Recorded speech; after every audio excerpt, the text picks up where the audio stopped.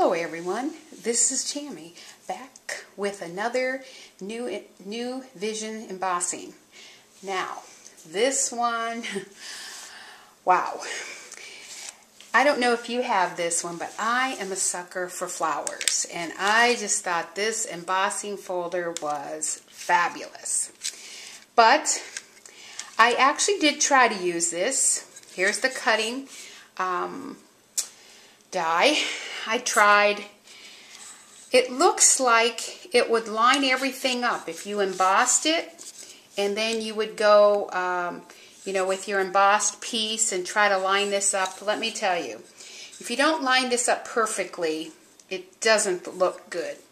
And I just couldn't. I even would draw a line to see where to put it when I put the embossing folders, go down just a little bit. I worked and worked and worked at this.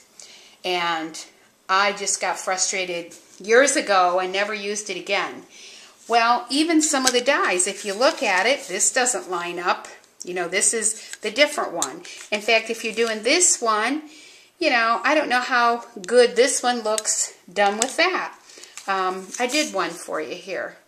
I mean, it looks okay, but I prefer it done off of this one. And when you're doing them, you know, they're the flat kind.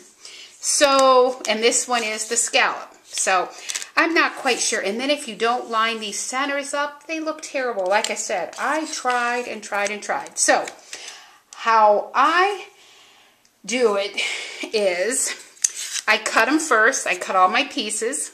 And here's one that I would have cut. And then when I want to emboss, and I'll tell you, I don't even try to stick a lot of them in there. I just try to line that up the best I can. And then I just shut it and emboss. That's how I use this. It's the only way that's worked for me. Even the centers, when I want them embossed, that's how I have to do it. If I want to do one of these, as you see here, I've done, you know, I've scalloped it, cut it first, then put it in this and done it. It's the only way that it worked for me. But, like I said, I'm a sucker for flowers. And I do really like it now. But it is a little bit more time consuming. Like I said, I just thought, you know, it would be totally lined up. Maybe their intent was, but it just doesn't. I worked for hours to try to come up with a formula. I mean, you can almost get it, but the center, one little thing just isn't quite right, and it's not worth it. I like mine. I'm kind of a perfectionist, so I like to do it. Cut it first, then emboss it.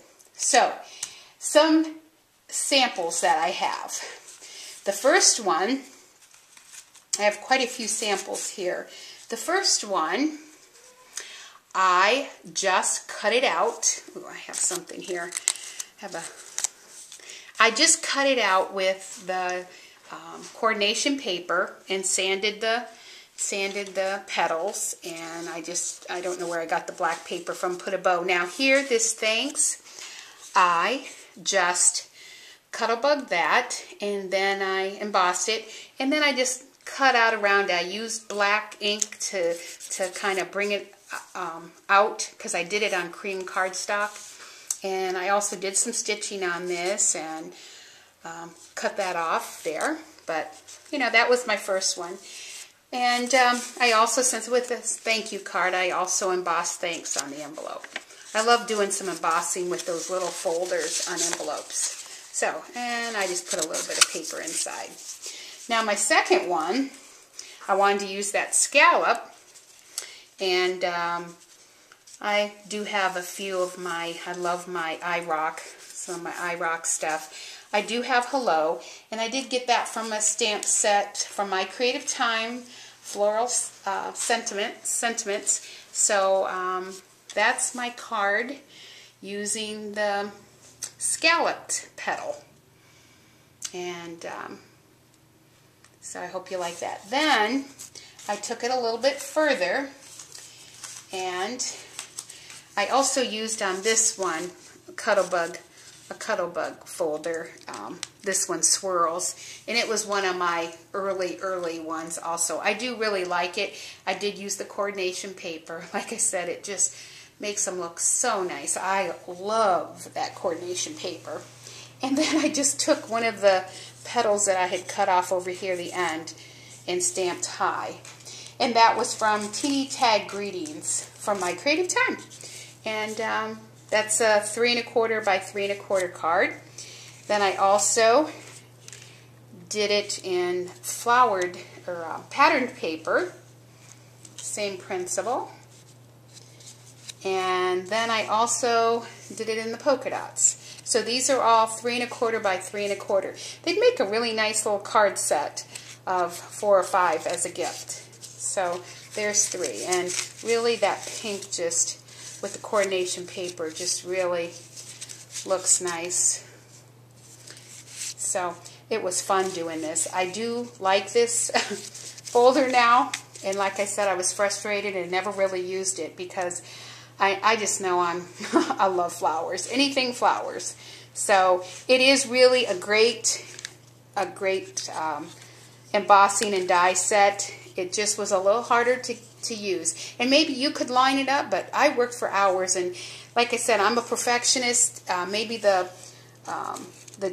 petals weren't too bad, but then the circles were off. So I just assumed die cut it first and then emboss it. So I hope you enjoyed the video. I'll have some more. Thanks.